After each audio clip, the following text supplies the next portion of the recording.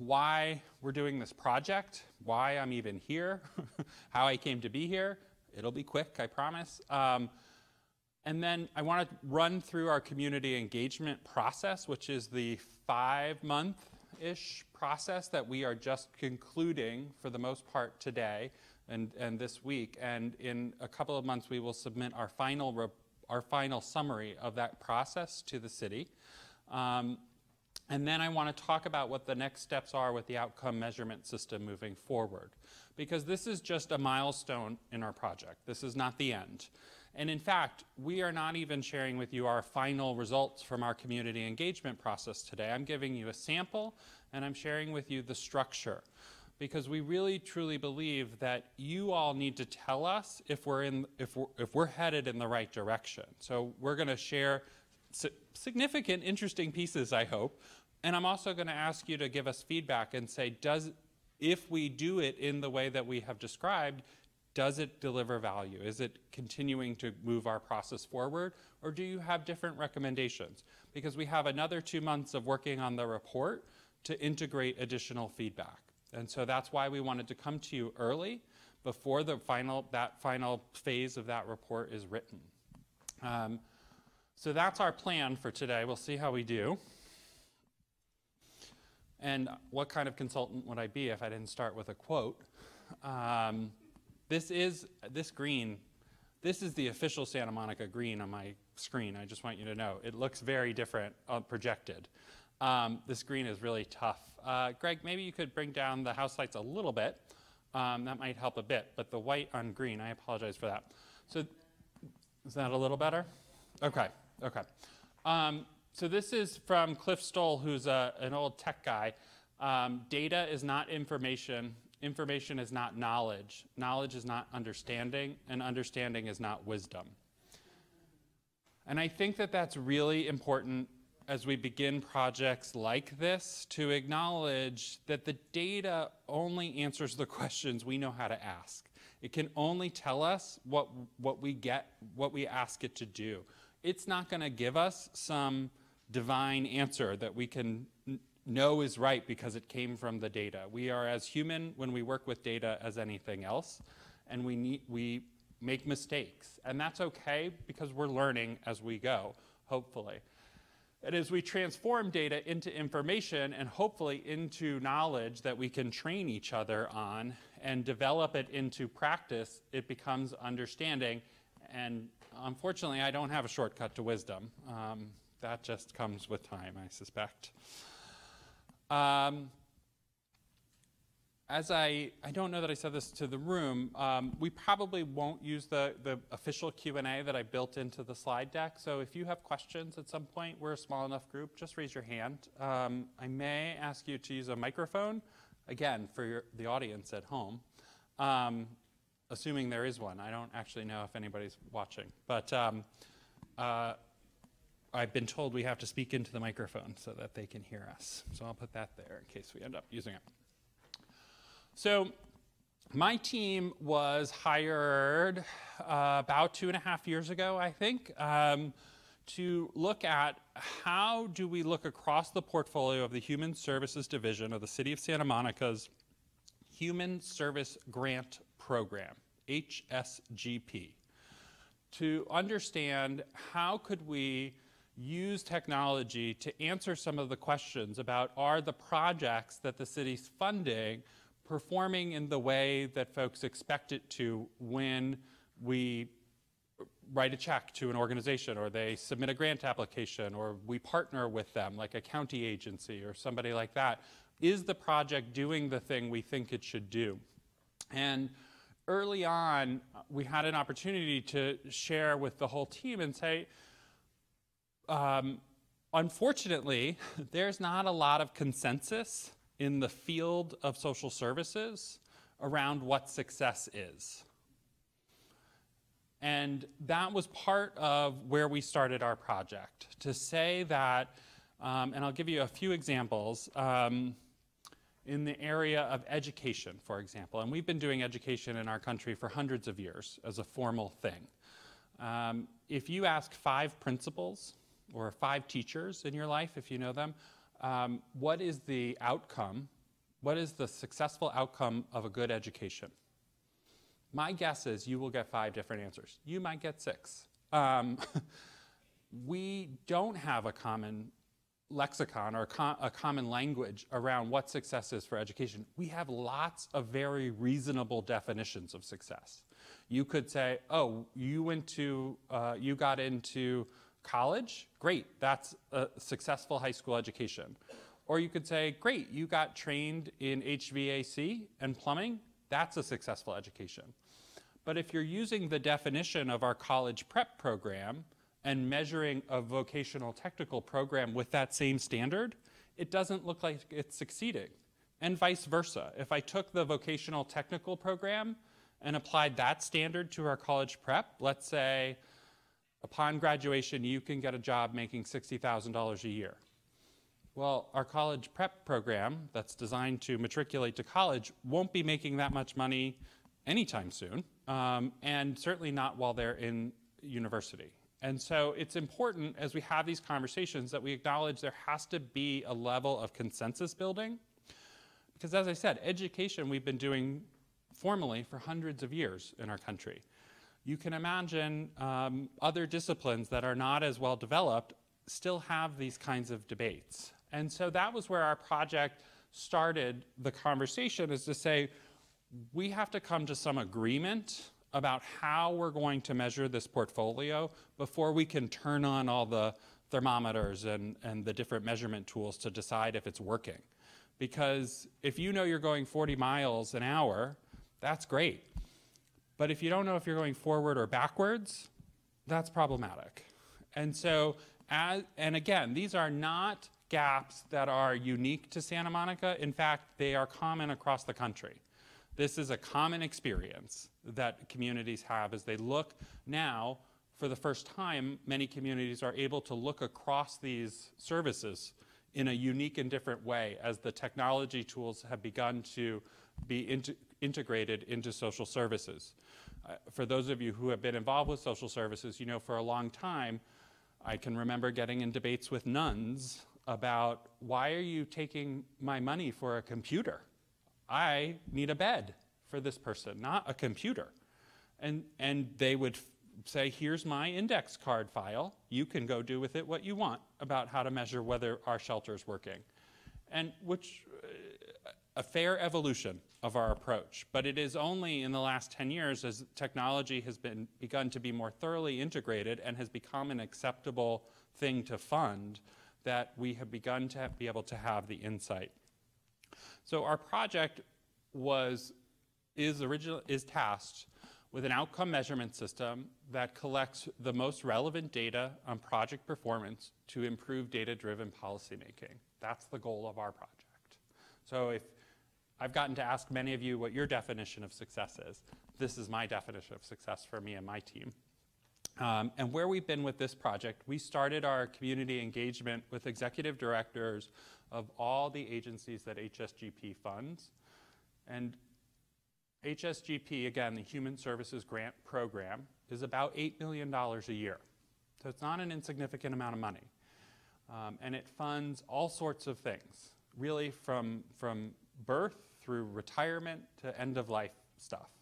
It starts with childhood subsidies for infant daycare, because we know how important those developmental years are, and that deficits in those years impact somebody for the rest of their life.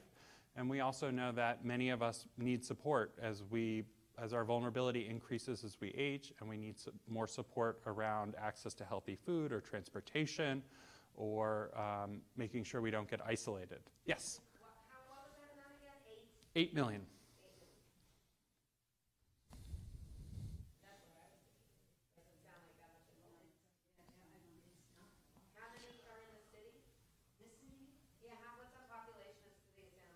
It's about 90,000. It's about 8.3 square miles. Yeah. It's about 8.3 square miles is the geography of the city. Yeah. Luckily, it's not the only money in our services. So Santa Monica is part of the County of Los Angeles and the state of California. Now, that is a trade-off.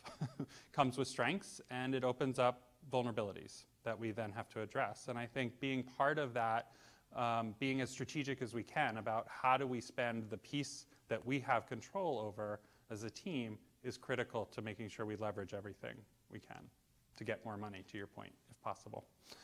So our community engagement process really is running through our report, which will we'll submit to the team in winter at the beginning. You may remember, if you were in one of my sessions, we said October originally. This is a little bit later, and I'm going to talk about why. And then this is culminating with a new approach to an RFP, a request for proposal, in the fall of 2020. So your city council passed an amendment to the program to give a few additional years for this approach to finish and approach the funding from a different perspective. And so one of the questions I've got asked several times in this conversation with the community was, does this feel like lip service? Is our city just doing this to feel like it's doing it? And what I've said consistently is in communities that are taking that approach, where they feel like they have to perform the dance of caring, the city council doesn't come near things. They don't want a vote in those communities. And so the commitment of your community, the changes, how engaged your community has been really from the leaders of your community to your partners, to the service providers, those are not components that exist in communities that are endeavoring to do these things to check a box, in my experience. And so that's the answer I have given consistently every time I've been asked. Now, there's a significant period of time between this community engagement process and the interdepartmental RFP, and we're going to talk today about what it is that we're doing during that time frame.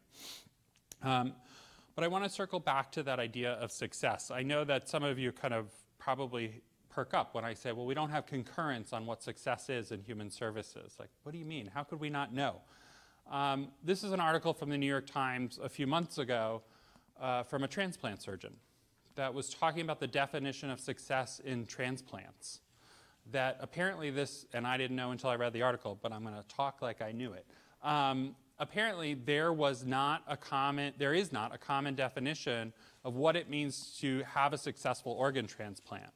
That each part of the hospital and each part of the healthcare system is measured against a different standard. That the heart failure team cares that you get to the hospital to get the transplant. The surgeon cares that you survived the operating room and got back to your hospital room. The nursing staff cares that you leave the hospital room. The occupational therapists and physical therapists care that you get back to your life.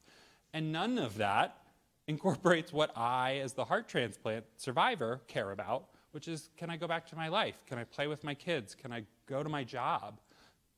That's not built into any of those metrics. And so you know we spend way more than $8 million on healthcare in our country. If they are still having this conversation, I want that to give some room to say it's okay that we are also having this conversation and learning some of that same practice. We have not, in social services, invested nearly the amount of money that the healthcare industry has in metrics and technology and the mastery of practice. You think about all the different licensures that exist just for nursing.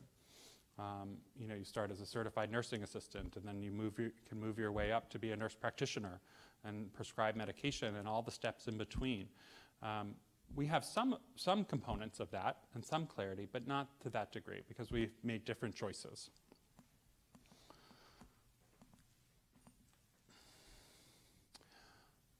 So I talked about definitions of success. These are the definitions of success that were in place when we started. This came from the great team at the Human Services Division, the analytics folks there. The grant program had 479 outcomes listed in it for 42 programs. That is a huge number of outcomes. Huge.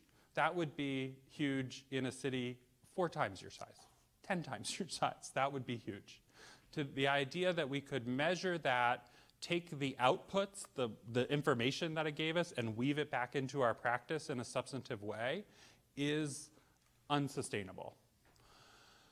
And so this is where we're starting. And again, this is not uncommon, this vision, because as we don't make while we don't make investments across our service system, we have lots of partners in the delivery of human services that do make these investments. You think about the Boys and Girls Club of America is a good example.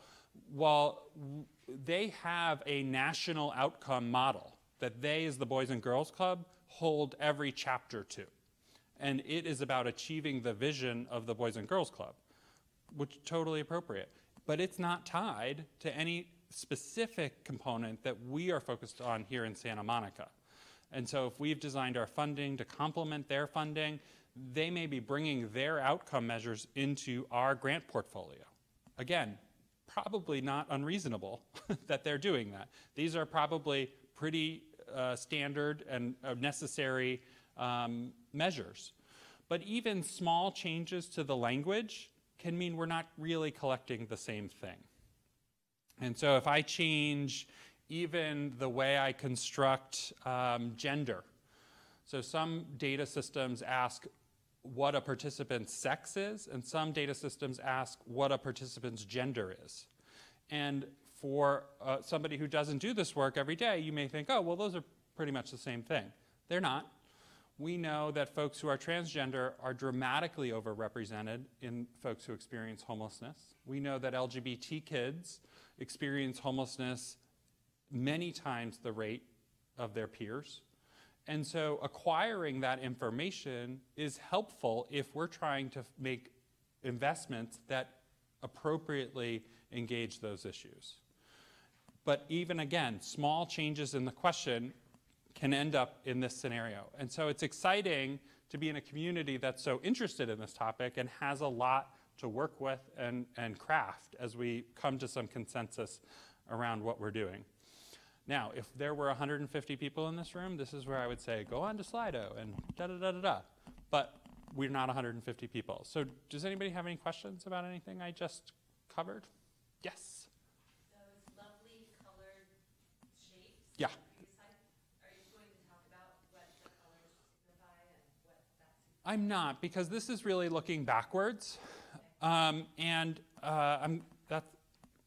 I couldn't have planted a better question than that to give this answer. When I conducted these facilitated sessions, I said very clearly to everybody, I have no authority, and I can only make recommendations. And our conversations were very much forward-looking, that this is about what is the vision for what we want. And to the degree that our experience looking backwards informs what we want to change and do differently, it's helpful. But to the degree that we're reconciling some past grievance, this is not the forum for that. And I know that's not the question you were asking, but it piqued my head. So I just wanted to put that out there as well. Yes? On the previous slide where you with the timeline and you Yep. have the executive directors, how do you decide which executive directors to have their feedback? We went with the ones that were funded by the portfolio. Okay. Oh, that one.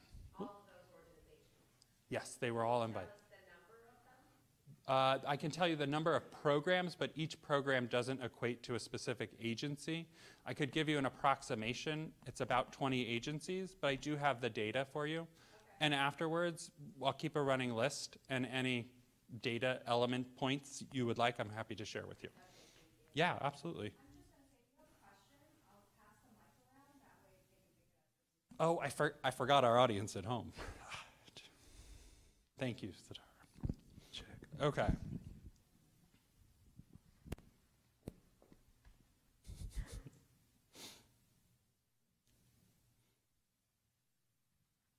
There we go.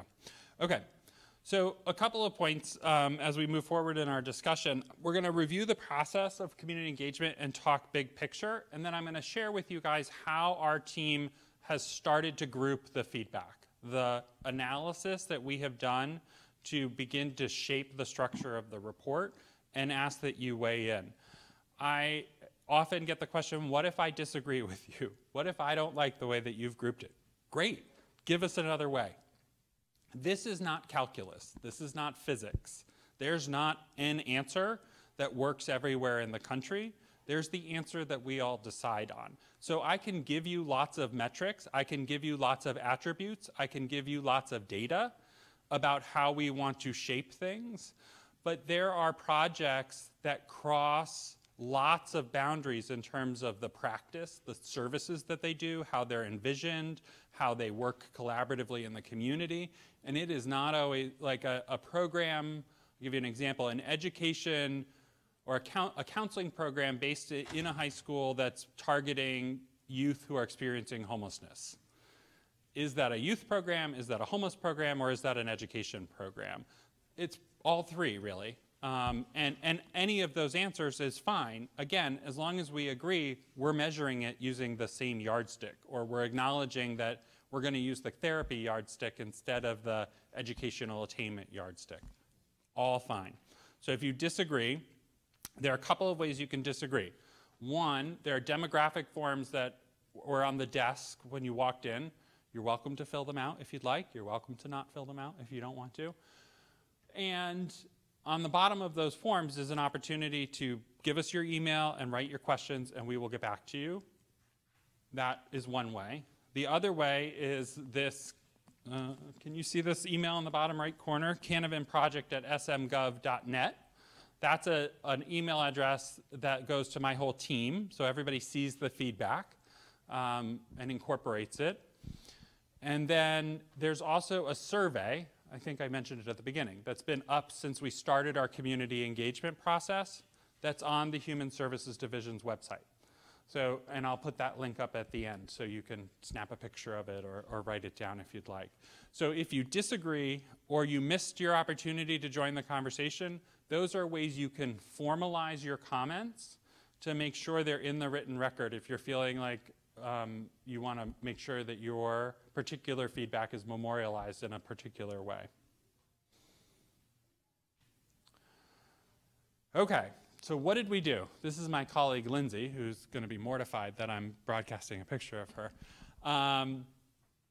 As you walked in, you saw those cards that were beautifully arrayed on the umbrella. The umbrella's outside. Those cards, for those of you who came to our sessions, you know exactly what they are, but for those of you who didn't, each card is meant to be a single idea. And the question that we asked everybody who joined us, well, we asked three slightly different questions, but the question was generally, what does an effective human service system look like to you? And the idea is that it looks different to everybody. That if you are a counselor who's funded, whose full-time position is funded by the grants program, an effective human service system may look different than a youth who comes to one of our projects for support, which looks different than a community member who's really hasn't had an opportunity to have close contact with any of our funded projects. That they're really looking at a different part of the community and saying, I'll know this is effective when X happens. And so each card, you can kind of see here on the bottom right, each table worked with their table to develop a set of cards, and then they go up on our magic sticky wall, and which you now have two of here in the city of Santa Monica if you want to use them for your own facilitation exercises. And the room works to group them. So these groupings that you saw outside, those are not groupings that my team did. Those are groupings that your community did. We had meetings that were school social workers. We had meetings that were educational leaders in the community. We had meetings that were city leaders. We had meetings that were program participants. We had meetings that were the general public. We had all sorts of meetings with all sorts of folks to produce these cards and then group them. And each group then gets a name. So you can kind of see that one at the top. Oh, maybe you can see that one at the top. That group, this group here, was all different ideas that different tables came up with, and then decided the room, working together, decided they belonged together. And at the end of grouping them, they came up with the name. of what is that group called? Why is it a group? What about it makes it a group? And that, I loved that card, actually. That's part of why I used it in my sample, because the group was supports ambitious efforts, which I think is a great answer to what does an effective human service system look like. It should support ambitious efforts. And again, these are not my words. This is not my analysis. This is the language. Yes, my team does facilitate. Absolutely, that's our job, to make sure we get something. But this comes out of our process here. And one of the pieces, and I'm drawing attention to this only because I said I would circle back to it, a feedback that we got was more advanced notice, better outreach for community meetings, in parentheses, like this one. And I want to draw everybody's attention to the incredible pivot that the city and the team did of moving the dates of our original conversation like this more than 30 days based on this request. And you saw way more signage and Facebook and posters, and that is an impressive pivot for any organization to get feedback, integrate it, and move forward with it. And I want to recognize that that came out directly out of this process, and they did an amazing job. Yes? I was just going to say, like, when you were saying they grouped together, blah, blah, blah, how were those things put together? Which things? So how did people know to show up? How did people know to show up for the previous slide to do those We did things? a few of the things that we did for this meeting, and are getting better at it as we go. So invitations went out. We also, when we met with, How were invitations they went distributed? out over Nextdoor, over Facebook, over email. They went out in flyers to all of our funded projects. They went out to colleagues in the professional space, so colleagues emailed each other.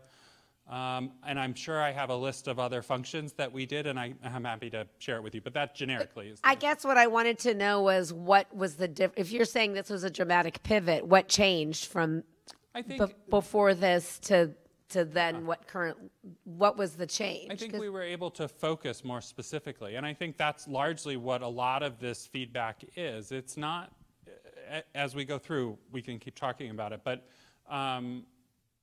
being able to focus clearly and say, our community asked us to do this in this way, helps to give clarity to a topic and helps to say, this is important and let's do it and draw resources in this way.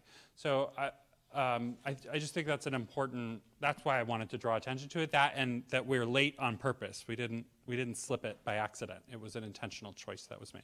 Yes, did you have a question? I would recommend, since you're measuring, you mentioned the title here. Yep. And that's what your job is, right? Yep. Measure the systems.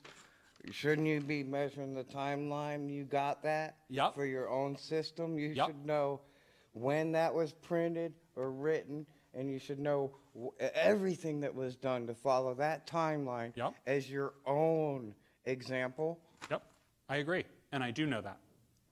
So I'm happy to share that information. It's a flaw in your presentation. Sorry. That's okay, I appreciate the feedback. I consult. Whoever asked that question was good. Absolutely. So the question, again, that we asked most rooms was, what does an effective human service system look like to you? And we got 3 kinds of answers, according to my team. So this is when our analysis is starting. So I'm game for as much criticism as you want, starting now. Specific activities or services. So this was answers that were, you should do this. We need more this. We want this. And again, we were not looking backwards in terms of reconciling some fault or flaw. We were looking forwards in terms of what we want. And this, by and large, is outside of the purview of our project. It's incredibly valuable information, and we need it to be successful in our project, and I'm going to talk about how these all interconnect. But you have lots and lots of decision makers who inform what services you as the City of Santa Monica fund, how much of those services, and what it means to be delivering that service. That is not, and that's why I started with that, I don't have any authority comment. There are lots of mechanisms for making those decisions, and we can help, and where we have expertise is looking at programs like domestic violence shelters, or school-based mental health counseling programs, or infant daycare subsidies, and saying, here's how the Department of Health and Human Services recommends you measure that system. Here's where the connection points are in the thing you're currently doing, and here's how we would recommend that be woven in.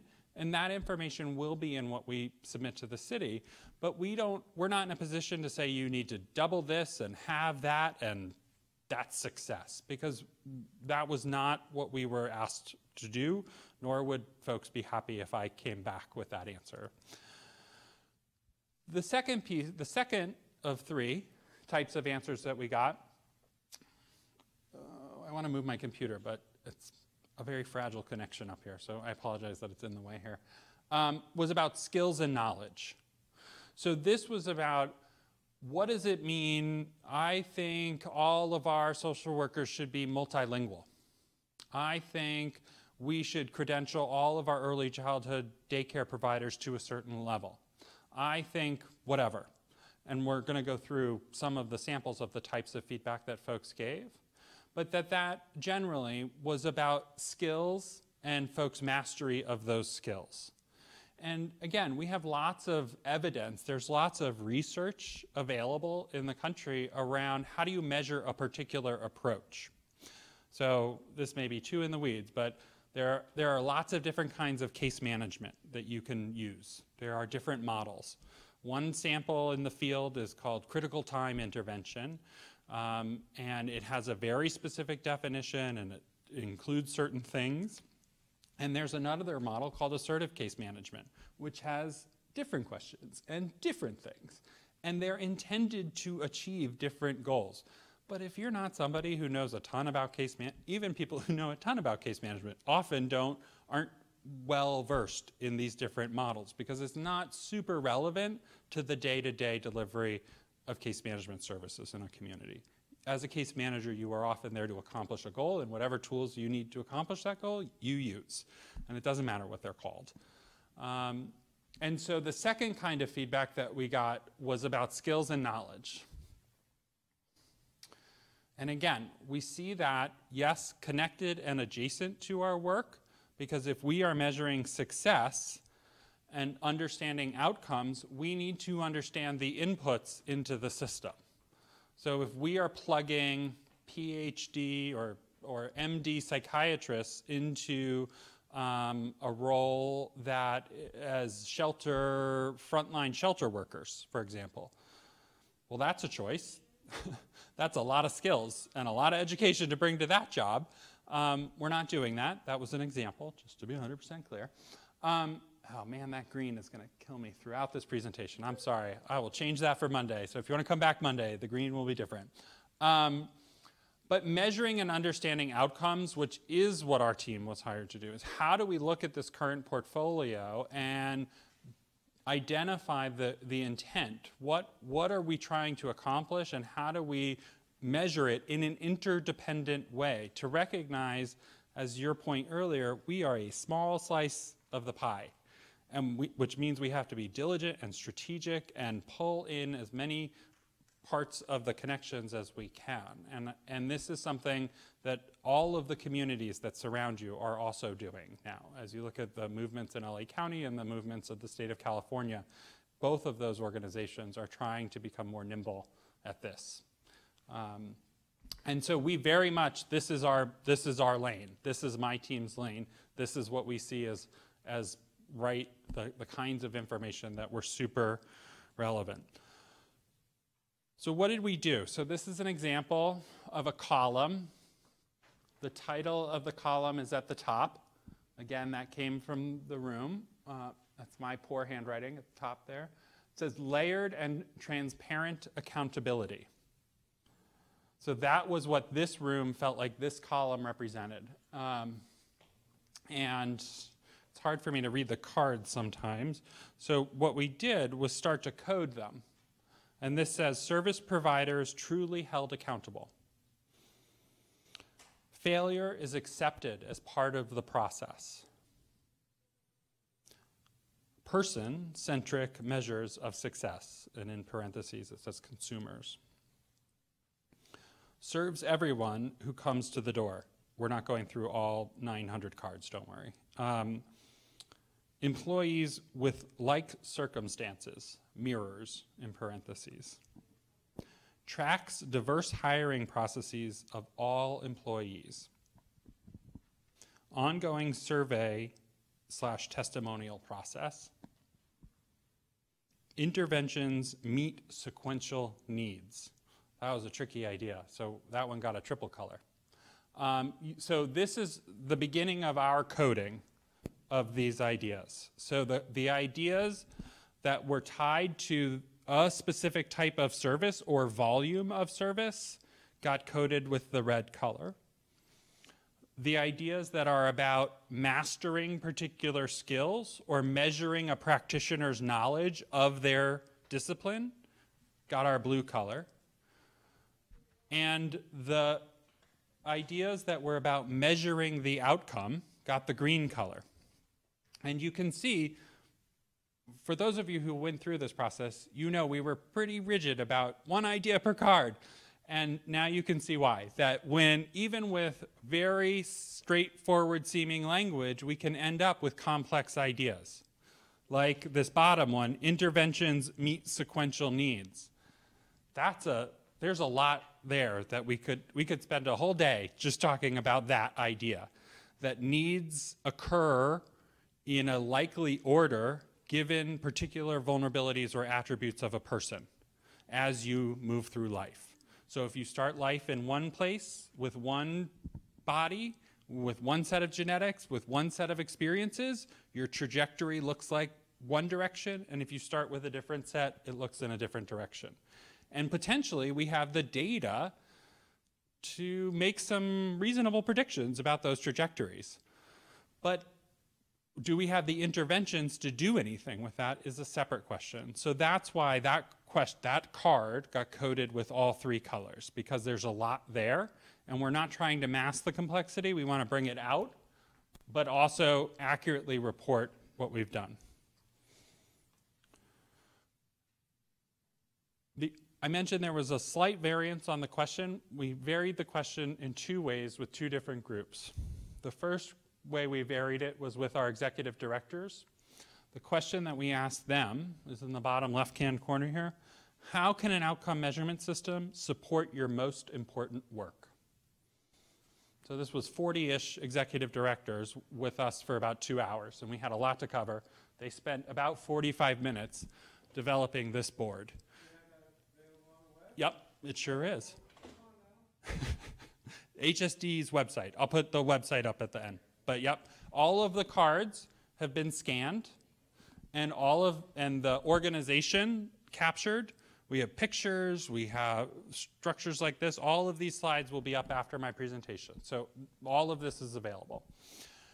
And that was super important to our team, that you be able to trace the throughput from the beginning to the end, because community involvement, accountability, transparency, verifiability, auditability, these were all features that came up in lots of conversations. So the question, again, we asked these folks was slightly different, and what we did was go through and code every card. So every card gets a color, and we take that idea and move it forward to the next step in the process, which is structuring these ideas in a way that let my team focus on the part that is immediately relevant to our next step, and we're going to talk about pilot outcomes in a few minutes, and deliver to the city and say, we also got lots of great things that we're not going to use right now. We might pick them up in our step afterwards, but it is valuable information that may help you all make some decisions as you move forward. So we didn't want to lose any of that. So we've coded every card and transmitted all of them to the city. We're going to do this a little bit faster because it would be slow watching. And you will see some of the cards had kind of leaned heavily in one direction or another. Sometimes that's because we had lots of service providers in the room. Sometimes it's because we had youth in the room. So this one is a youth card, and I told you we varied in 2 different ways. One question was for our executive directors. This one was for youth. So this was ages 10 to 14, and we did a couple of these sessions. One session we didn't do a board because we had a small enough group of youth that it felt like that would get in the way of the conversation. And so we didn't produce a board like this. We produced a written log of that communication. We did that 2 other times, and I'm happy to talk about why we make those decisions and what we do with the data. Again, we have pictures of everything that we produce, and it's all available. The question we asked the kids, the youth, was, what helps you to be resilient? Because for many of us, that's a significant part of the definition of human services, is it enhances your individual ability to be resilient, to withstand shocks, whether those are financial shocks, mental health shocks, health, whatever the shock is, that resilience and human services help you to interconnect and withstand those shocks. So we're going to do this faster and faster. And again, these are all available online. So I'm here to give you the structure of our thinking and ask you to tell us and my team, are we missing something? Are we organizing this in a way that doesn't feel useful to you? Are we doing something that feels problematic or misses the mark? Do you want to make sure something is incorporated in terms of how we evaluate these? Those are the kinds of questions that I am looking for from this conversation. I know many of you may come to the room with your own sets of questions, which are fine. Again, we'll get you as much data, probably more data than you really want, about our process and everything and moving forward. No matter how fast these go, they still take a little while ahead. Any questions on our process or anything that we've done up till now? No? Okay. I never know whether an absence of questions is a sign of success or failure. Yeah, fair enough. I'll take success then.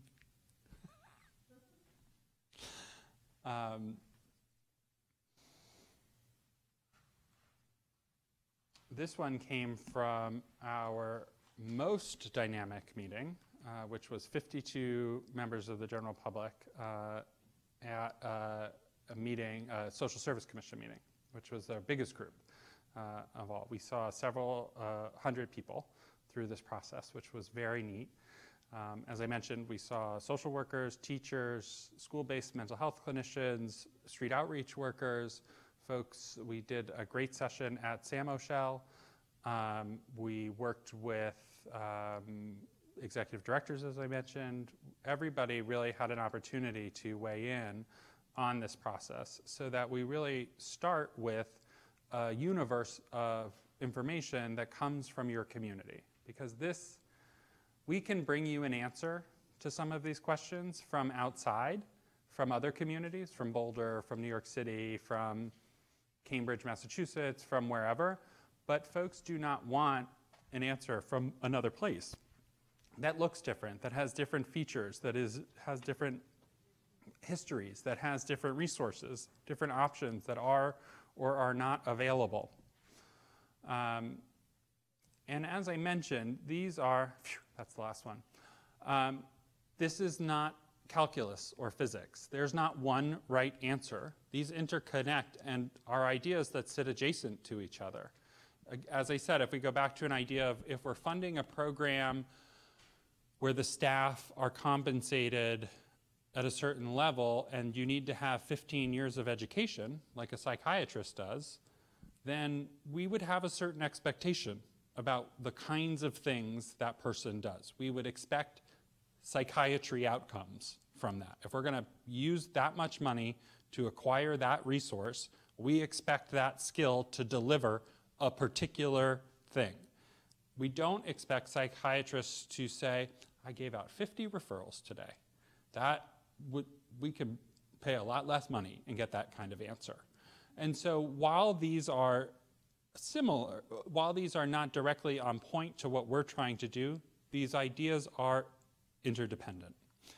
And so I just wanted to run through, again, because this is not, I'm not trying to stand up here and give you an accounting, a double entry bookkeeping of every card of every session. I'm trying to give you a flavor of what we did so that you can understand what kind of report we're submitting to the Human Services Division and help us craft that report to make sure it does the thing you want to do. So these were a few samples of the kinds of cards that got coded red. And these are real answers from different sessions. And I'll talk a little bit about why they're coded red, because it's not always clear. Better engage businesses was an answer that we coded red because that's a very particular activity. Going to the downtown development meeting, going to the planning and zoning board meeting, going to wherever. That's a very significant investment of somebody's time that has to be reasonably skilled at doing that thing to expect anything out of it. You can't send even a credentialed social worker. They don't learn, they're not there, they don't go to school to learn economics and economic development and all those things. They go often to learn either clinical practice or macro systems practice. And so as we think about better engaged businesses, while that can seem like a straightforward thing, that's a whole profession. There's a whole discipline and work that gets done around that idea. And so that went in the bucket called activities and services because it's a decision that your community should make around what does it want to do. And there's, again, not a right answer. There's the answer that we all agree it should move forward. And maybe when you contrast that, one of our youth talked about how much he liked the music studio, that it gave him time to be himself and clear his head.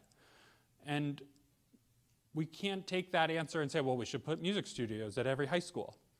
Or maybe we can. That's your choice. But these are the kinds of answers that got coded red as service decisions. And we can offer our analysis of the types of things that that type of service does, but we're not going to spend a huge amount of the report talking about what is the service structure that you should all put in place. Again, there's lots and lots of inputs to that kind of process. Sports, we got lots of sports answers from youth. Affordable housing, I almost wrote this 15 times on the screen. When we asked people, what does an effective human service system look like in Santa Monica? We got the answer, housing, often, very often. And just to be 100% clear, housing is its own department in the city of Santa Monica structure.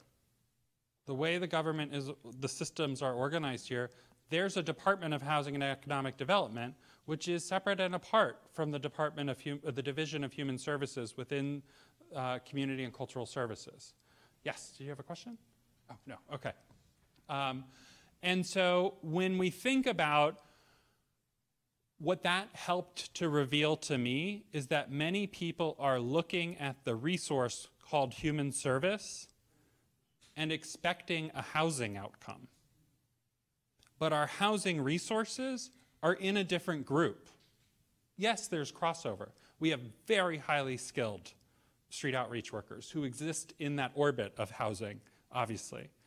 And you have that great research study from RAND recently that talks about what a good investment that was for your city to make. That's outstanding. That, though, is separate from the organizations that control the eligibility criteria, the structure, the volume, the nature of housing resources. And so that's a separate thing. Local psych resources. We hear this a lot, and I know there are a couple of projects going on around developing additional beds for folks who are struggling with a psychiatric crisis.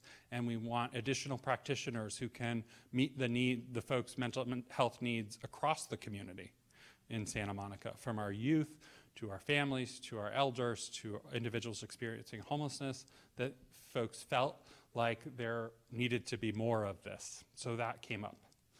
Address causes, not symptoms. Again, this is a specific activity. There's a whole approach to analyzing problems called root cause analysis. But when you get a root cause analysis answer, if you're not ready, to do something with that answer, you could be really stuck because those are big answers. Those are answers like capitalism, democracy.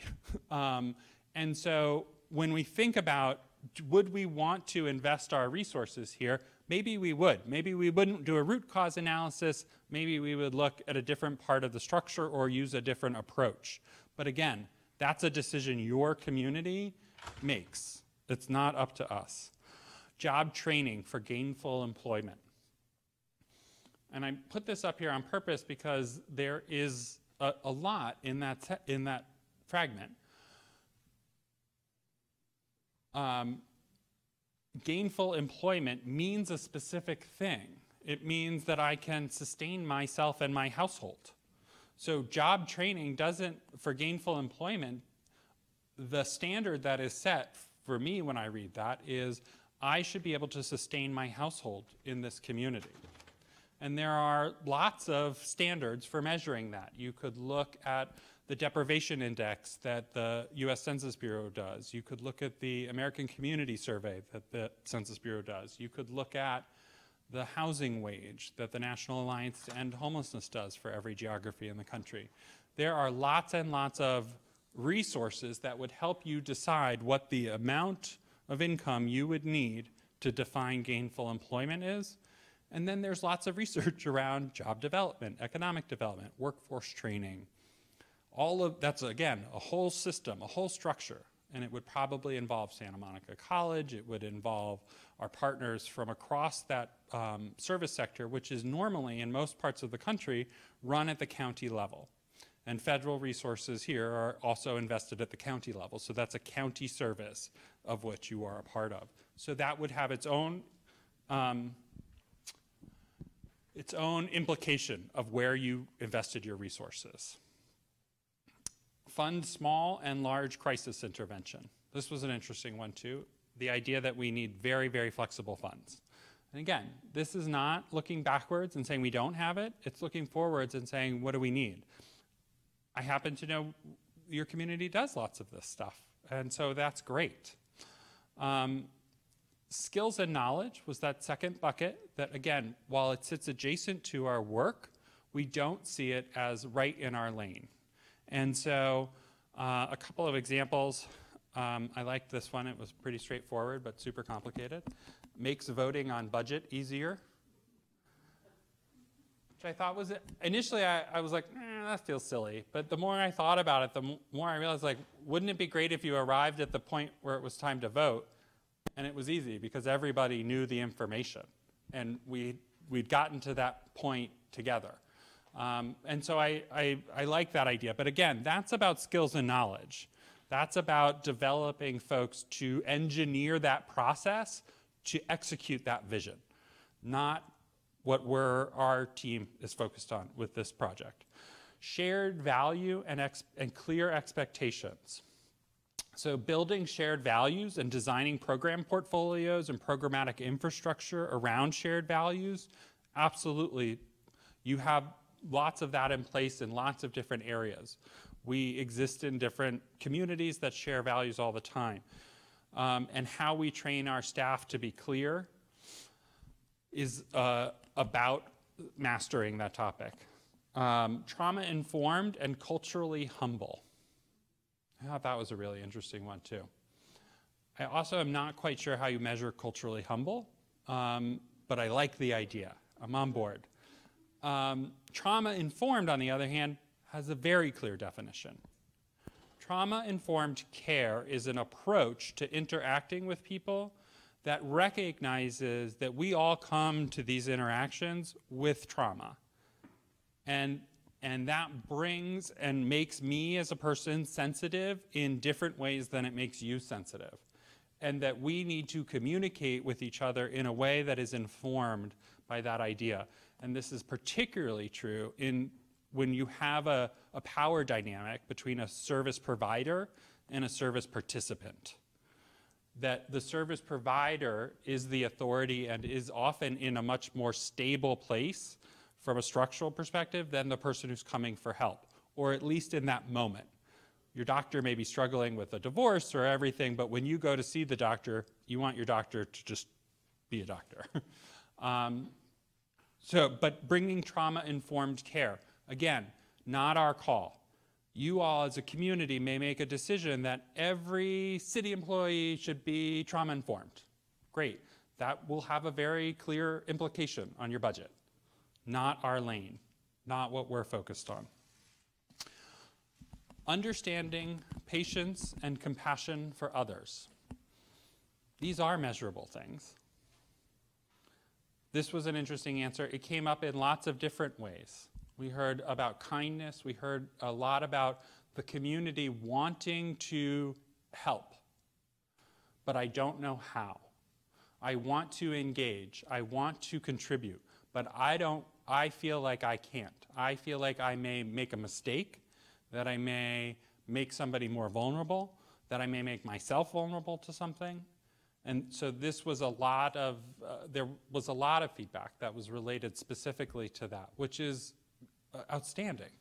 You want your community to feel connected and want to help.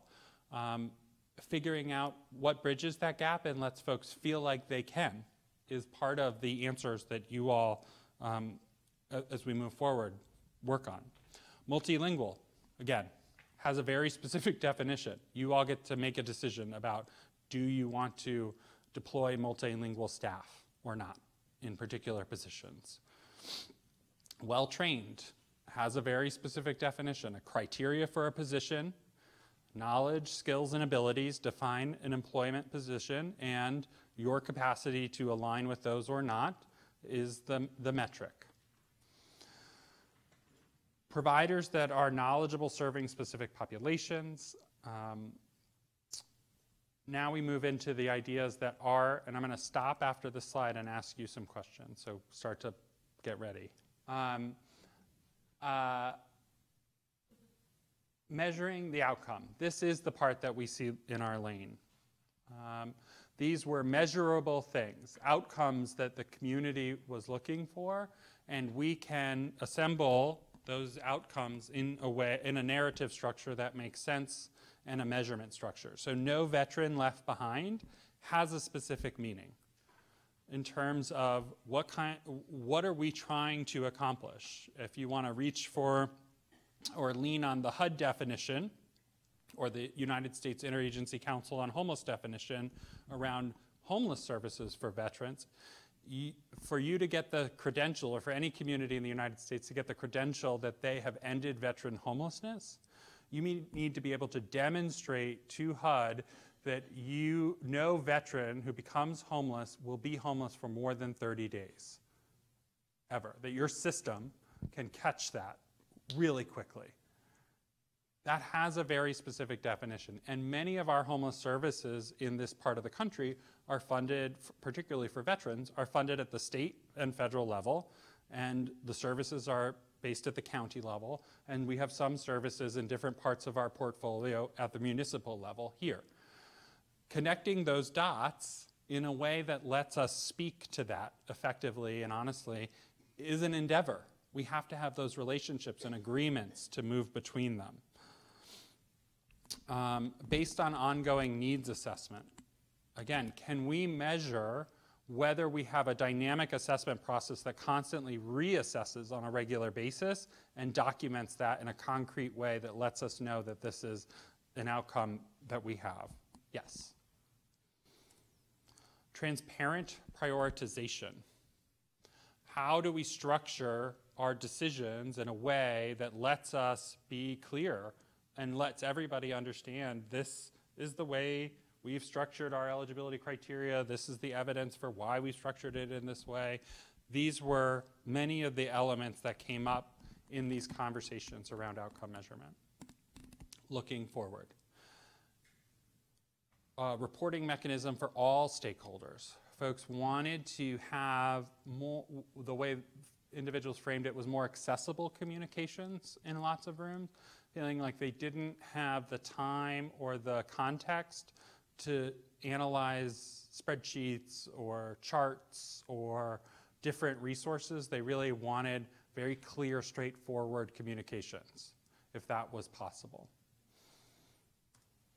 Street smarts. This one came from one of our youth tables. Again, we can measure that. Street smarts has lots of different definitions in the research, but one of the definitions is grit, which ties with another concept called non-cognitive skill development. And there's lots of great research out there if you're interested in this topic. I'm happy. Some of the team members in this room have heard me talk their ears off about this. There's lots of research going back to the 60s, tracking a cohort from something called the Perry School Project. And the guy who did the analysis just won or not just, but a few years ago won the Nobel Prize for his research. And looking at how investments in non-cognitive skill development, our ability to work as a team, our ability to solve problems, how long I can work on something I want to work on, which gets coded as time on task. These are measurable things. So if this was a decision that your community made to move forward, that one of the outcomes we want is this, measurable. Independence. Independence has lots of definitions in lots of different forums. If this card was pulled out of a column from an elder conversation, I would frame it in one way. If this card was pulled out of a youth conversation, I would frame it in a different way. For the youth, it has the implications of establishing their own household, sustainable income, skill development, employability, all of those features for that developmental step. For a household of elders, it has a different definition. It's about ensuring that social isolation doesn't happen, access to physician-compliant diets, access to adaptive transportation, again, a whole different set. And so this simple one word, independence, has multiple dimensions. And that's where our approach, we will talk about what that means and how we would measure that differently moving forward. Okay, so I said I was going to ask you some questions. Get ready, and if you want to use Slido, does everybody have Slido? You remember this? So go to slido.com.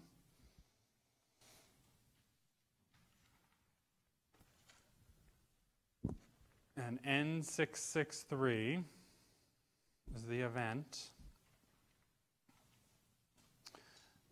And I'm going to use this super unscientific, totally not valid methodology to just ask you guys, which of these do you want to hear more about? So we can use our report to point and structure the conversation in different ways. Was there one of these that was particularly interesting to you, and do you want to know more about? N663. N like Nancy, 663.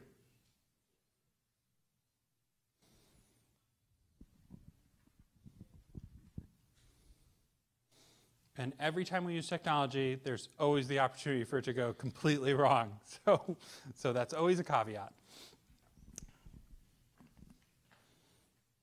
So again, the red were the activities and services. Those were the decisions about what things we do in human services. The blue was about skills and knowledge. And the green, measuring the outcome. I'm going to try to flip over without. You only get to pick one of those choices. Yes, it structures you, and then you say, I think it says send or submit. Send. There you go. Oh, look, it's working. That's so cool.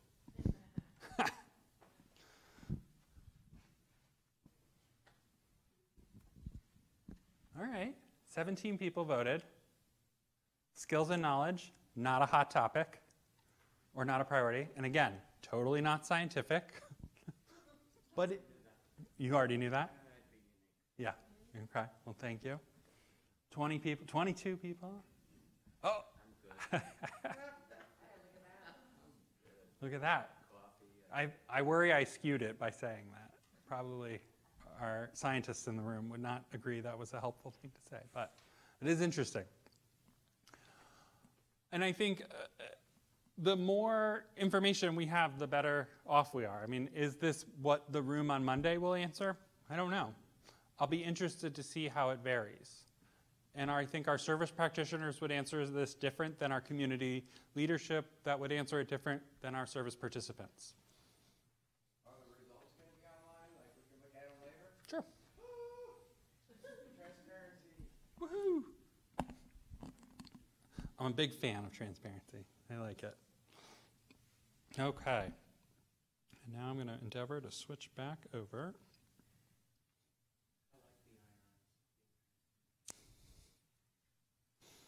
That's what we just did. Okay. So now you may have noticed in the card structure this top row. These were the headers of the column. And again, this is where the naming convention came from the room. So this room had a column called Smart and Efficient Management. So a human service system looks like one that has smart, efficient management, is prioritized and value-driven, has inclusive and empathic access points, has community-driven relationships, and layered and transparent accountability. So that was the way that this room answered this question. That's what an effective human service system looks like here. And again, we had this conversation many times with lots of different rooms, and each one came up with a different answer. I find these tremendously interesting, both the language choice and the structure and the focus. We do carefully control the syntax. We ask adjective, adjective, noun for those headers, but we don't always get that answer, but that's okay. And so I put a couple of sentences together using those words to see, and again, I'm going to ask you to vote on this in a few minutes, if these resonate for you. So an effective human service system allows for smart, efficient management through layered and transparent accountability.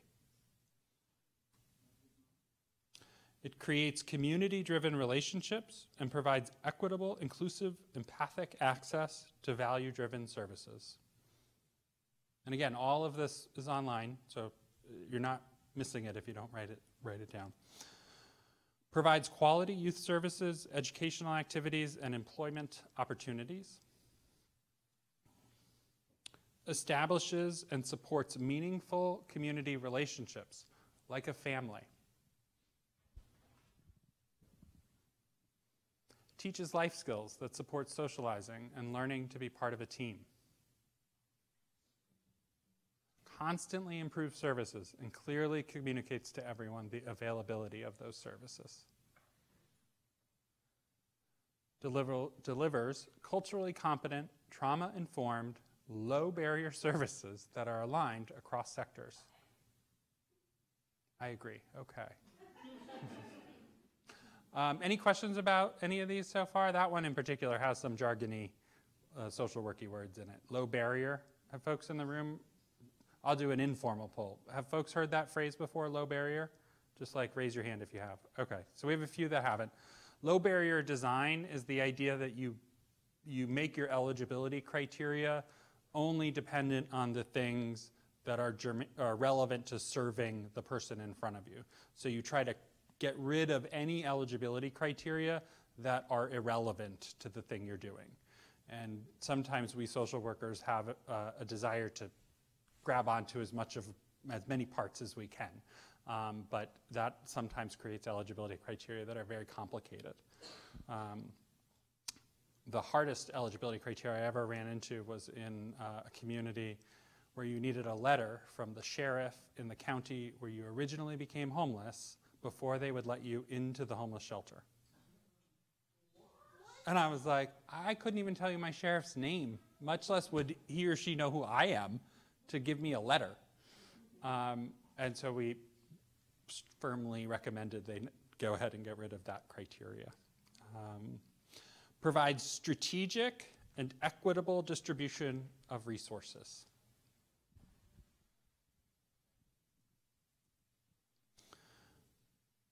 Delivers safety and protection and ensures clean public amenities. I think this one was an interesting one too, like the housing answer.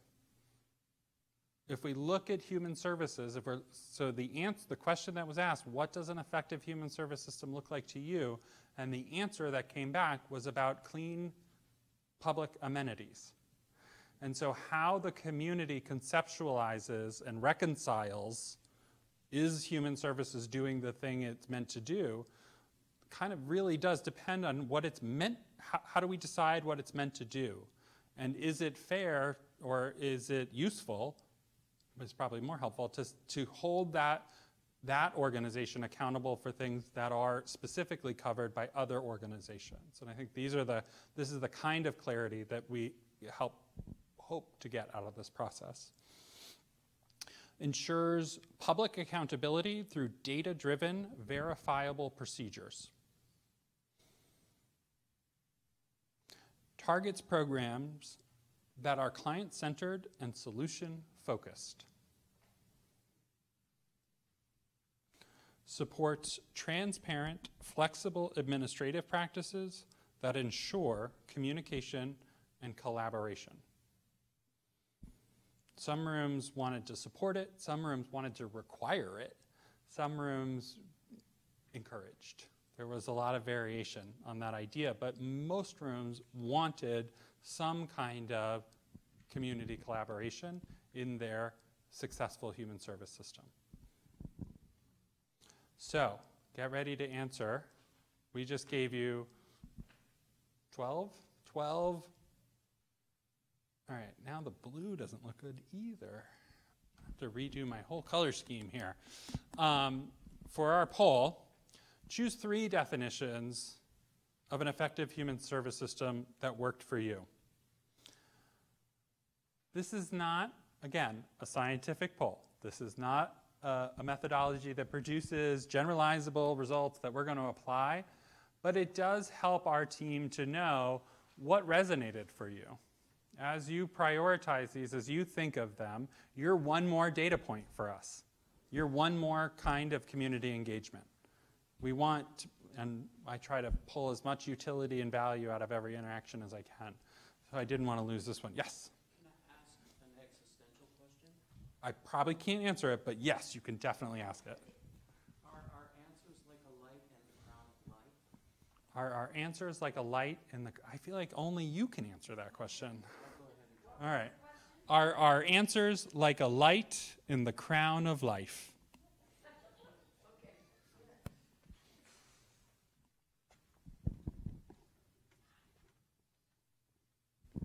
Oh, I'm going to switch over. I'm going to try to switch over again. See if this... So 6 people have voted. I kind of love the idea that I get to track. It will only let you do 3.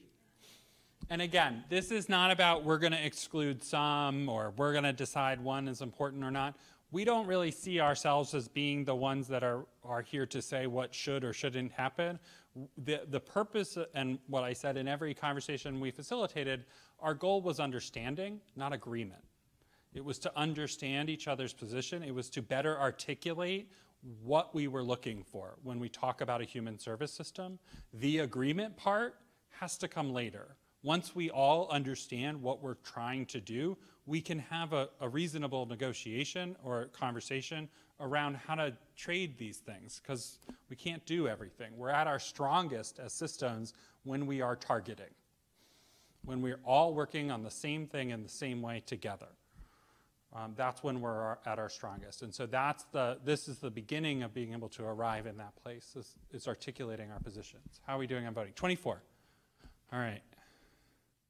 Is any big surprises up here for anybody? 3 more people voted than last time. 3 more. So this question got 3 more. Yes.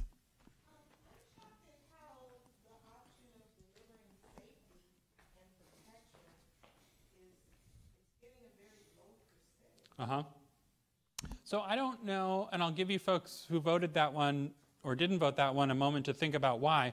One of the reasons I might think about is that folks don't think about a human service system as being part of the mechanism that delivers safety.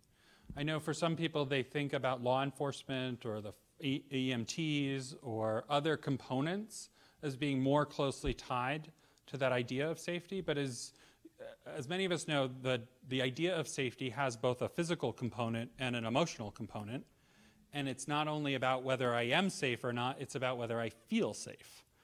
And whether you feel safe is a significant part of how you interact with the world. So I could see why some folks may prioritize it, and I can see why some may not. But did anybody, whoa, yes, we got a few in the room. We'll go here, and Satara's giving me the eye that I'm not quick enough to get the mic. So here, there, and then here.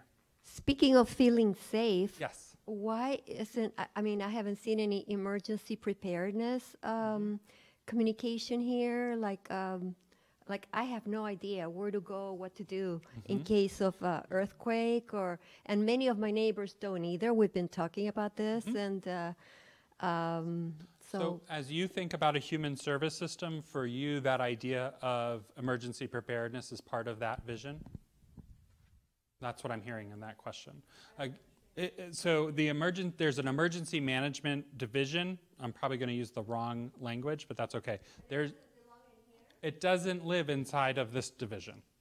And so again, these are just decisions, and this is why we talk a lot about not looking backwards and reconciling and saying, oh my gosh, that's a terrible decision. People just made decisions on how to structure this stuff in different ways based on different needs at different moments. These may have been very reasonable decisions at the time that with new features to our community, a better understanding of our risk of fire, say, maybe we would want to reevaluate that decision with new information. Maybe we would. But it came up only in 1 out of 32 rooms was that discussion about emergency management. In the back there, yep. I'm actually super surprised that there's no emphasis of two of the last three things, which is transparency and accountability. Where I thought those would be exceedingly important as we have growing limited dollars and the number of people who we are serving is growing. So it seems to me that we have to have a way of measuring those kinds of things in order to be more transparent. Thank you. Here and then here. Sir, do you still? Are the quality of life and the ambassadors under your umbrella? I will have to get back to you on that. I don't know all the different components. Perhaps. Would that fit for you? Got it. Thank you. Was asking if the downtown ambassadors are within the Human Service Division. Quality of life you guys see on the bicycles that ride around are for safety. So again, that will be something I'll have to give you an answer afterwards because I'll have to check with my team. We'll go here and then in the back there. Yep. Thank you. Veteran John Patrick Jewell III, Molatha Khan. I agree about the transparency. It's very interesting. It's very necessary. However, the low barrier might be part of the challenge of getting that transparency because a lot of times transparency affects the client of the service more than it does the provider of the service. And while the provider of the service is in charge of paying the bills, a lot of times they expect more transparency from the people that receive the service from the service providers, and it can cause a drama or a chain of effects that kind of wipe out their ability to really get service. Low barrier might be the step before transparency, but transparency is more important. Thank you very much. In the back there? Yes. Okay, well, good. I'm glad you will give you the last two questions then on this section.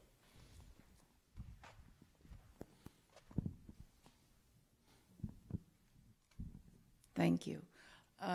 Transparency, I read that as between the City of Santa Monica departments, not between the city and the served. Just a Interesting. comment. Yeah.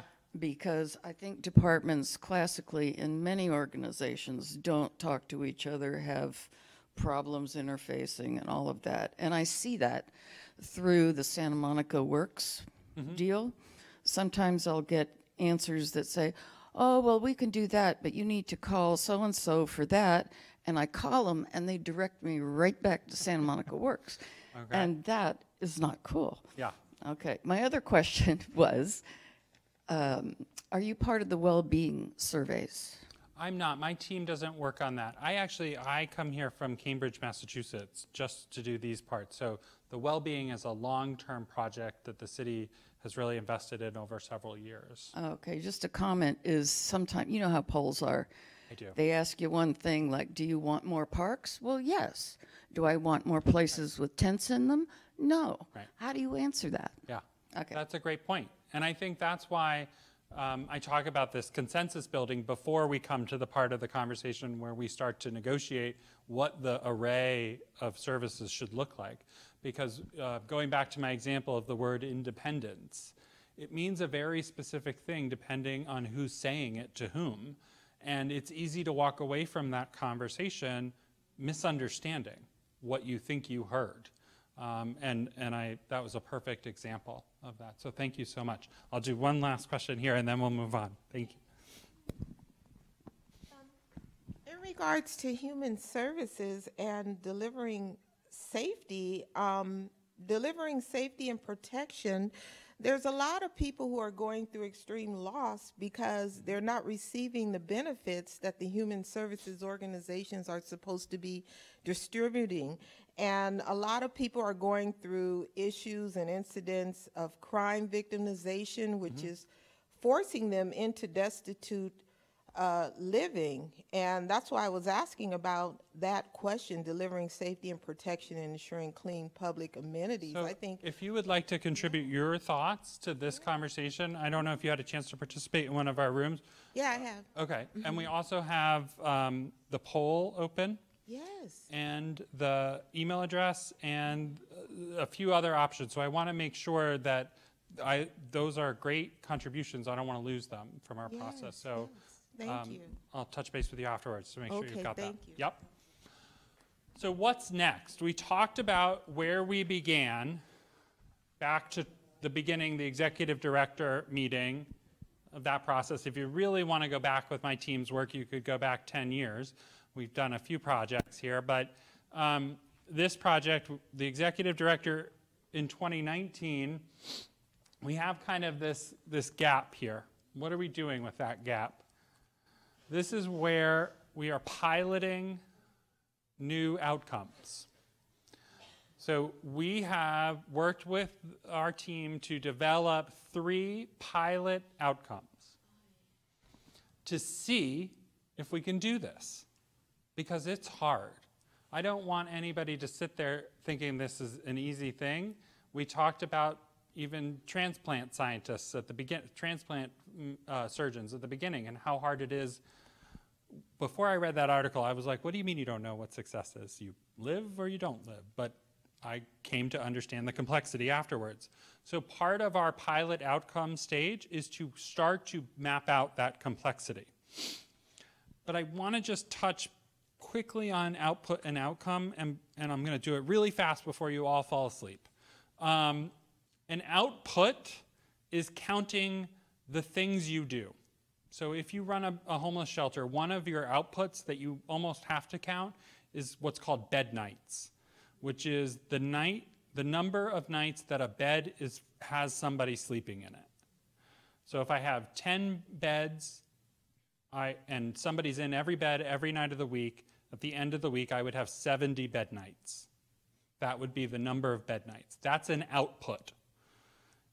And outputs are different for every kind of program. If you ran a food pantry, your outputs might be the quantity of food that you served. Or if you delivered groceries, the poundage of food that you delivered. It's counting the things you can count. And it's very good from an accounting perspective, right? Like, how many, did you do the thing I paid you to do? Yeah, I did. I did it this many times. But going back to our shelter example, if I told you a shelter had 70 bed nights, that doesn't give you any insight into how that shelter ended homelessness for the people who were in that bed. And that's the question that policymakers and funders are asking now. So if the city put up that they spent $1.5 million on those 70 beds annually, then people could just vote against it. I don't know enough about your process here to know if that. $62 per bed, 365 days a year, approximately $1.5 million. I'm just guesstimating from experience if that's what they spend on 70 beds. Okay. A little under $2 million. Okay. So we're going to use these 3 pilot outcomes to try to map out how hard this is to do. So our first pilot outcome is to prevent the displacement of seniors from decent, affordable housing in Santa Monica. So my team, working with the team at HSD, is going to work to see if we can measure this, because the outcome accrues at the household, the participant, the person who is receiving the services. What was the real world change in the participant's life that happened because of your service, or that your service is intended to have that effect? And I am so thankful that I don't have a PhD and don't need to worry about regression analysis or fidelity scores or confidence intervals. We have lots of people who do that very rigorous analysis to prove statistically that things work.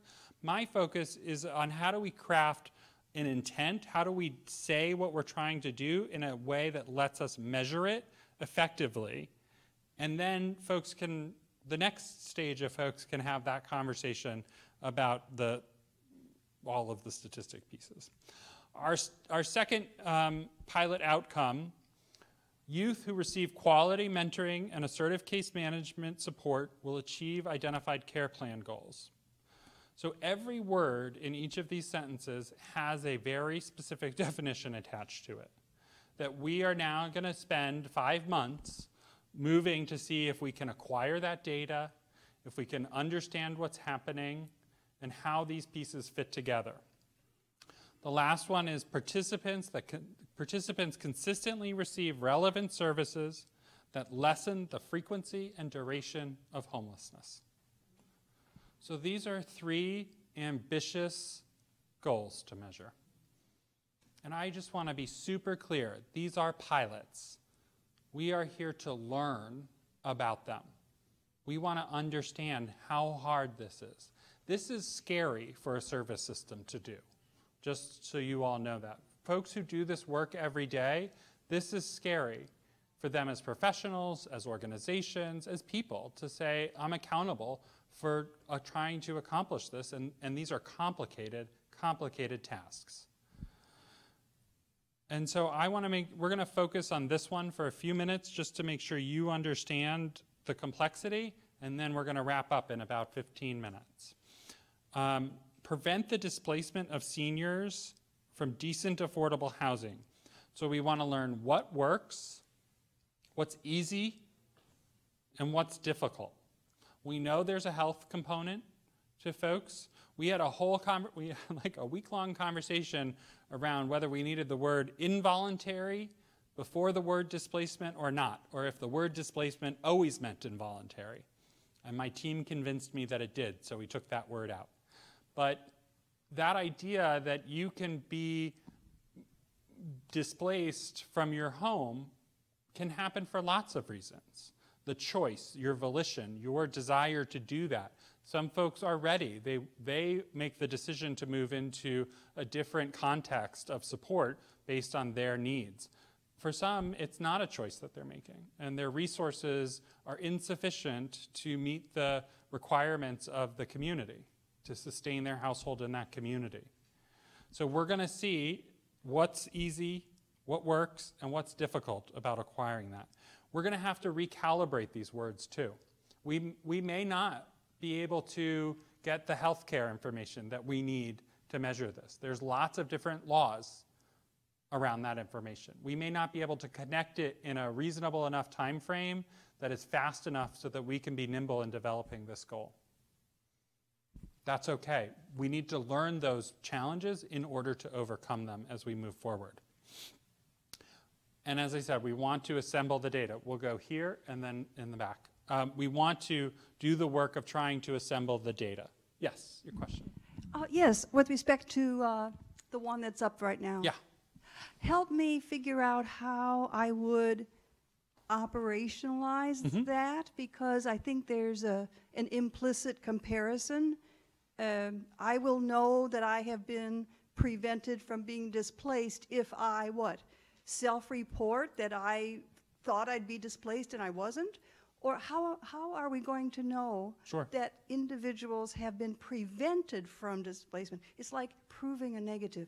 It is like proving a negative. And so when we get into that situation, looking at risk factors and protective factors and rates of displacement and rates of vulnerability. So we have lots of great data from lots of sources around the kinds of problems that cause individuals to become displaced. We know with a good degree of reliability those features in people's lives. It's about income, it's about healthcare. For some populations, it's, as I said earlier, it's about access to food, it's about social isolation. And so looking at how we define that universe of individuals is going to be key to how we're able to speak to it. So I can't tell you exactly what's going to happen in the pilot. I can tell you that there are how we would measure our ability to prevent would look at households that have those common features that often result in displacement, and then how we measure the cohort as we engage with them and the types of services that we deploy. And it may be that we're not able to. That may be part of what we learn, that this construction is wrong. And I'm so excited for all the expertise that exists here in the city of Santa Monica. You have premier research institutions and amazing universities. And so I want everybody to contribute. So if there is specific feedback that you have or anyone has around how you would construct this differently, please share it. We definitely want to hear it. I know that wasn't a super satisfying answer, but it's the one I've got. Yes? How are you defining or measuring decent? So decent has a few definitions. And again, this is about the decision that we make together, not there being a right decision. We could pick, there's housing quality standard from HUD, which is a super rigorous, high threshold standard that you need to be certified by the federal government to apply to measure the standard. You have to be HQS certified as an inspector. There's a lower standard than that called habitability, which is about, the things in your apartment probably won't kill you. There's an even lower threshold that is like a time-limited exception that can be made in a disaster.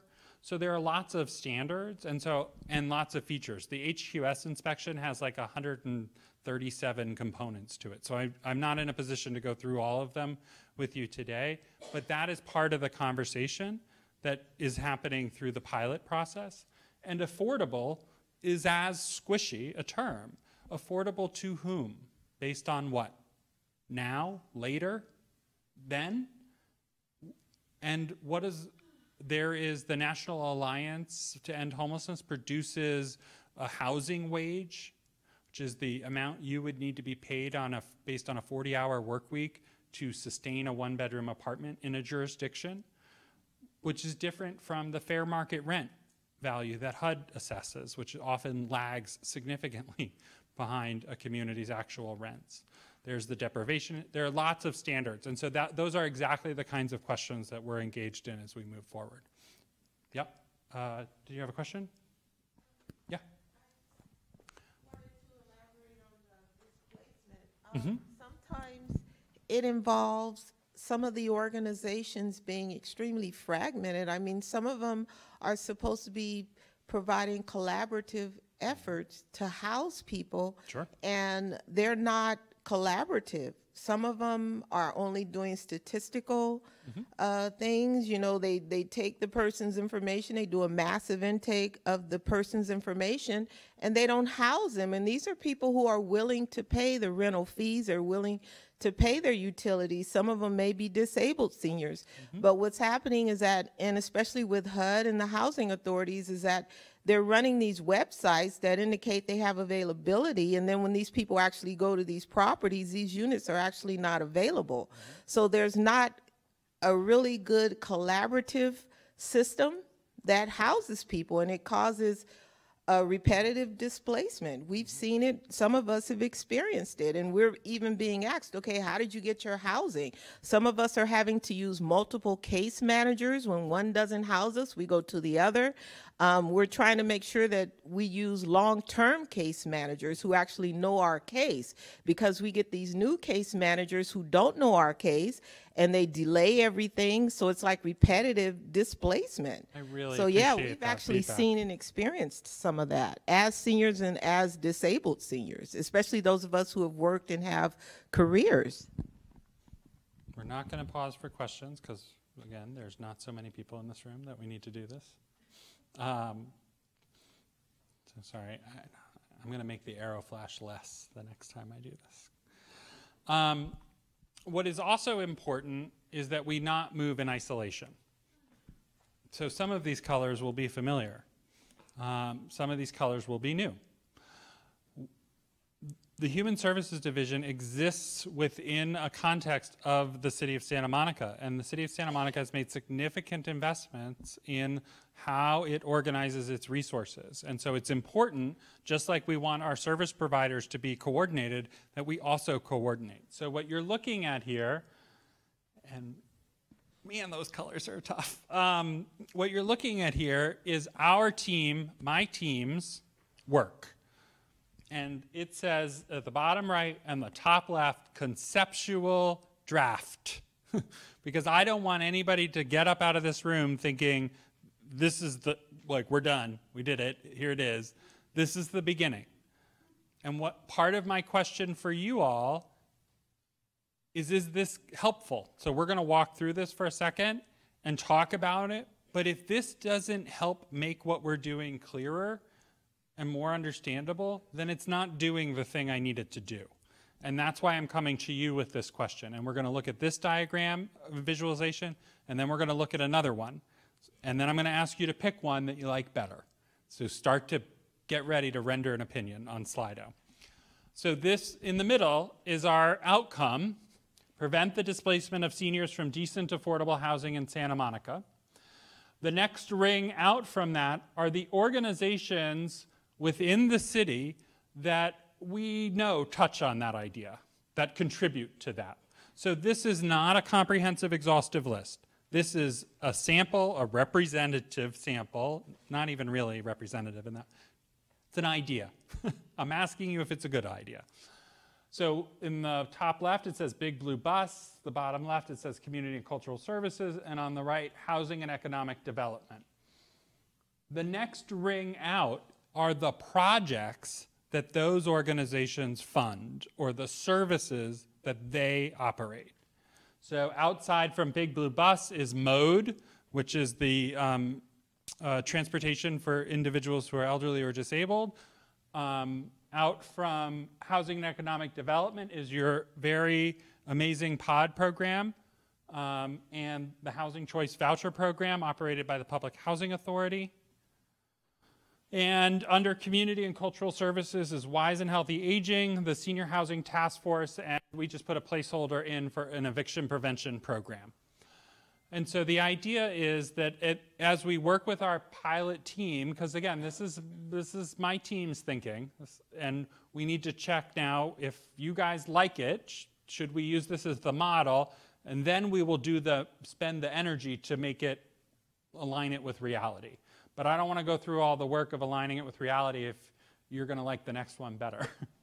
And then the outer ring, for those of you who haven't seen these colors before, these line up with and are the same language of your city framework for a sustainable community. Because everything that we do with our municipal resources should be aligned with the municipal goals. And these are the goals that your community has established. So we should be able to understand how we're making decisions in relation to those goals. And so if we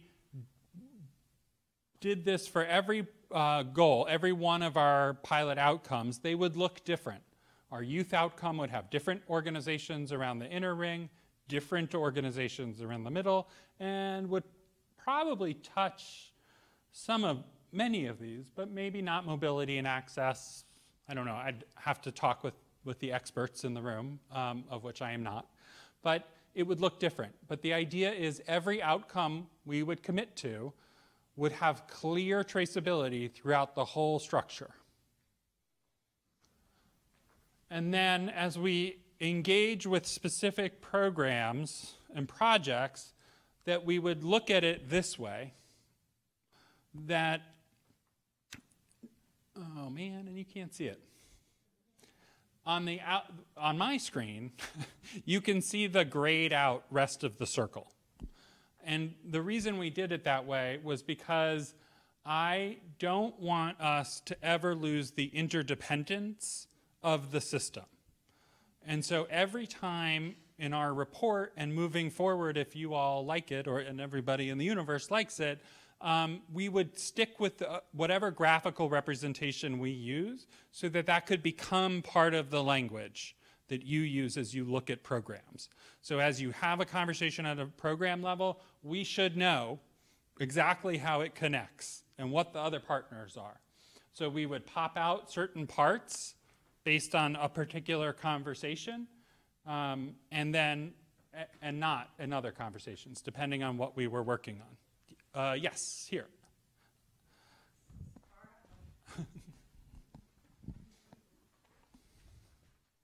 And again, draft, not real. One element that I think is left off is food insecurity. There will be many elements that are left off. I'm glad you said that, though. And the reason I say that is that while there are home-delivered meals and things like that, the socialization, et cetera, the tie from food insecurity or isolation, et cetera, need to be addressed as well. Mm-hmm. Okay, thank you. Again, this has not cleared the filters of the program experts who know all this stuff. This is just my team's initial knowledge of these things. Oh, we have gotten some questions. Okay, about this in particular or about everything? Okay, so I'm gonna quickly do the last two slides in my presentation. We'll do the last poll, and then I'm gonna do questions. And I will stay here for as long as anybody wants to talk to me. So we will have to wrap up because this is a hot commodity, this room, in the community, which is great. The library was great to lend it to us. But I do want to make sure that we have plenty of time. I'm here until Tuesday. And so I will talk to anybody who wants to talk to me about these things, as some of you have discovered. So the second version is just a different visualization. So the outcome statement is on the left. These are the organizations inside the city that touch that outcome directly. Again, sample, sample, sample, not real, not real, not real. These are the projects, and these are the alignment with the frameworks. And I will say I didn't love this from our design team until I saw this, and this I kind of loved, was the way it kind of popped out laterally. Felt different to me. So it's not my decision. It's two different representations. Some folks liked the circle because it gave you a sense of what 100% is, which I think could be a plus or a minus, depending on the conversation. That a circle is generally perceived to be 100% of something, and what that looks like. So, Slido, last poll. Which diagram do you like better? Number 1 or number 2? Not scientific, lack of rigor in our methodology here, but I am curious. So go ahead and vote. And then we'll just quick look at that, and then I will take questions. And until they throw me out.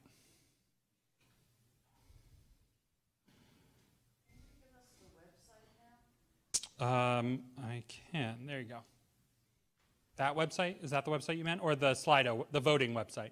No, how we look at this present.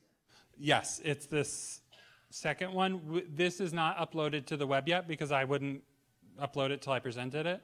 But it's the second website here is where it will live. Or there'll be a link through there.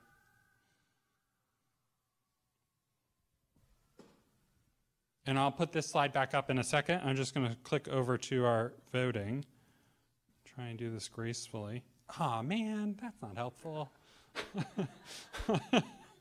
I wanted clarity from the room. All right. Well, all right, I'll take it. I'll take it. We'll see what happens on Monday. Oh, some late voters. A quick log in and log my vote. So we do want your suggestions, as I said, and these are the ways we can take your suggestions moving forward. And it's very important to me and my team in this work that we create records of everything so that it's clear where ideas came from and how they got processed. So I will talk to everybody as much as people want to talk. I will also encourage you to submit it in writing. And here are 3 different ways you can do that. The first one is a SurveyMonkey. This is a survey instrument that we have had up online, for probably 3 months now, that was set up to be available to anybody who couldn't participate in one of our sessions. It's available in English and Spanish. So if anybody wants to distribute that link, please feel free. The second one is the wearesantamonica.gov/HSD project, which is our project here. And so resources, there's a couple of other things up there, and that's the main place we communicate about the project. So if you want to stay up to date, that's where you go to do it. And the last one is the email for my project team, canavanproject@smgov.net. Just be aware that that goes to a group of people, so you're not communicating to me privately or individually. Again, I'm a huge fan of transparency and accountability, so it goes to a few folks to make sure that everybody can help answer it in case I'm on vacation or somewhere else. So with that in mind, I will say thank you so much for your time today. I really appreciate it. I hope it's been helpful. I'll look forward to your comments. And Chris, I'm going to stand here for as long as Chris is going to read off questions that he got. You should go if you need to go. And I'm going to look for somebody to give me the high sign that the library wants me out at some point. But we're going to stop our live streaming. Same great place. What is it? Same time, same channel? Same channel? Oh, man, I don't remember. Same bat time, same bat channel. Thank you. My brother's here. He came to see me present because he lives out here. So, a little family support there. All right, Chris. Oh, sure. Perfect. I forgot that was the main plan. Sorry.